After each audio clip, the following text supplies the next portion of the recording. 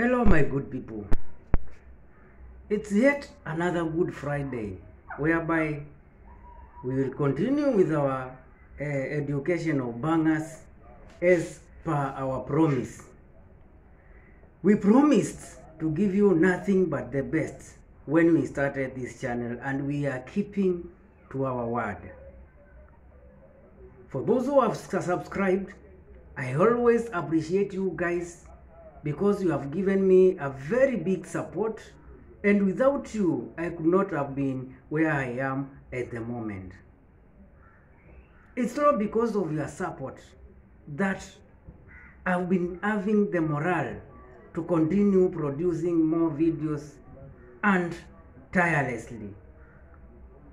For those who are appreciating my work, may God bless you, and those who are appreciating that they are getting a very bigger help from this channel, we do appreciate. For those who have not subscribed, please consider doing so, and when you subscribe, make sure you put the notification bell on so that whenever I produce any video, YouTube will automatically notify you and you will never be left behind. Yesterday we started a new topic after finishing about food poisoning. Though the topic we started yesterday was touched during food poisoning, but most of you people have been asking, what is vomiting, how does vomiting occur, what are the causes, and that is exactly what I'm trying to discuss in this video, starting from yesterday. So yesterday we discussed about food poisoning in adults, in babies, in pregnant ladies, and also in menstruating ladies.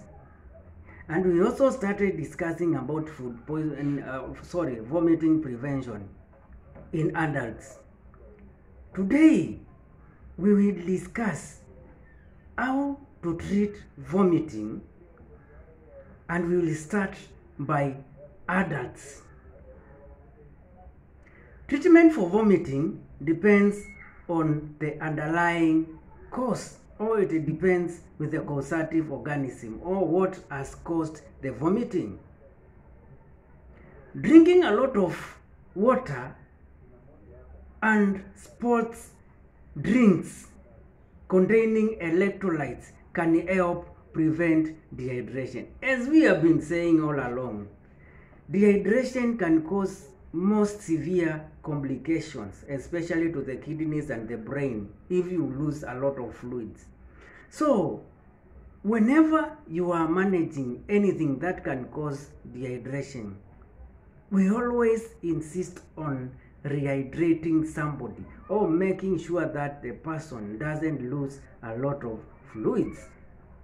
So in adults,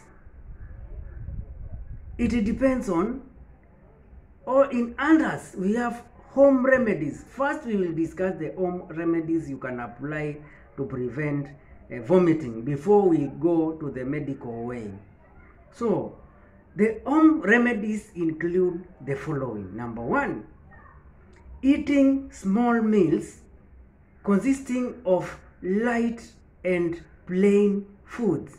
Small meals consisting of light and plain foods. For example, rice, bread, crackers, or brat diet. We discussed about brat diet, and I know everybody understands what it means. Number two, sip clear liquids. Sip clear liquids. Another point, rest and avoid physical activity. Rest and avoid physical activity.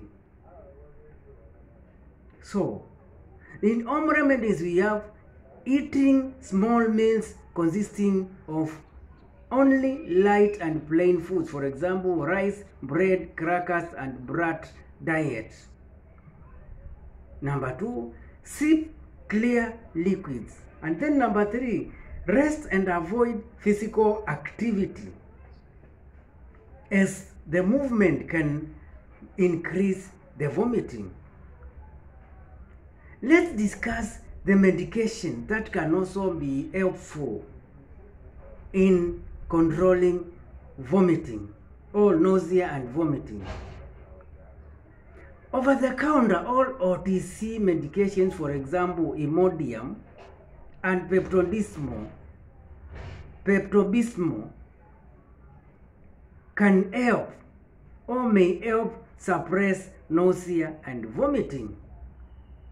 Imodium and Pepto-Bismol may help suppress nausea and vomiting as you wait for your body to fight off an infection. Obviously, the vomiting will be caused by an infection. So as you give your body time to fight against the infection, Imodium and Pepto-Bismol can help suppress the nausea and vomiting. Depending on the cause, the doctor may prescribe antiemetics drugs, for example, promethazine, Placil or metoclopramide, or ondansetron, which can be also called Zofran. This can help to relieve or to prevent vomiting. Over-the-counter antacids or other prescription medications can help to treat symptoms of acid reflux. So if the patient has an acid reflux, over-the-counter antacids or other prescription medications can be helpful to treat symptoms of acid reflux. And anxiety medications can be prescribed if your vomiting is related to an anxiety condition. Take this very clearly, or note this very clearly. Anti-anxiety medications can be prescribed if your vomiting is related to an anxiety condition or disorder. Let's discuss how to prevent vomiting in babies or young toddlers. Keep baby lying on her stomach or side. Keep the baby lying on his or her stomach or side to lessen the chances of inhaling the vomiters. Because if the baby lies upside down or facing upwards and happens to vomit, he or she is in a risk of inhaling the vomiters, and when it goes direct to the lungs, it can cause severe pneumonia. Number 2, make sure your baby consumes extra fluids. Make sure your baby consumes extra fluids such as water, sugar water, oral rehydration solution like Pedialyte or gelatin. If your baby is still breastfeeding, continue to breastfeed oftenly or breastfeed on demand. Avoid solid foods. Avoid solid foods.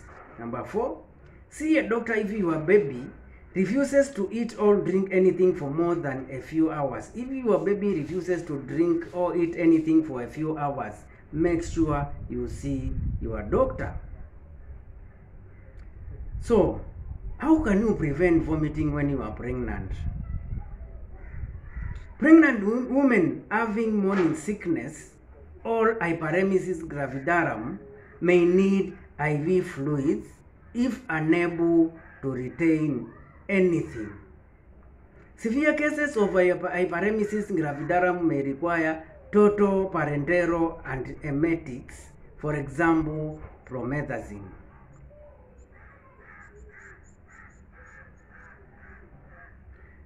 Severe cases of hyperemesis gravidarum may require total parenteral nutrition given through intravenous. Doctor may also prescribe antiemetics, for example, promethazine, Placil or metoclopramide, by mouth or intravenous to suppress, all suppositories to suppress or prevent vomiting. This marks the end of our discussion today, and in our next, or the end of our first video today, and in our next video, we will be discussing when should you see a doctor when you are having vomiting. Thank you for your support, guys. Thank you for your time, and let's meet in our next video.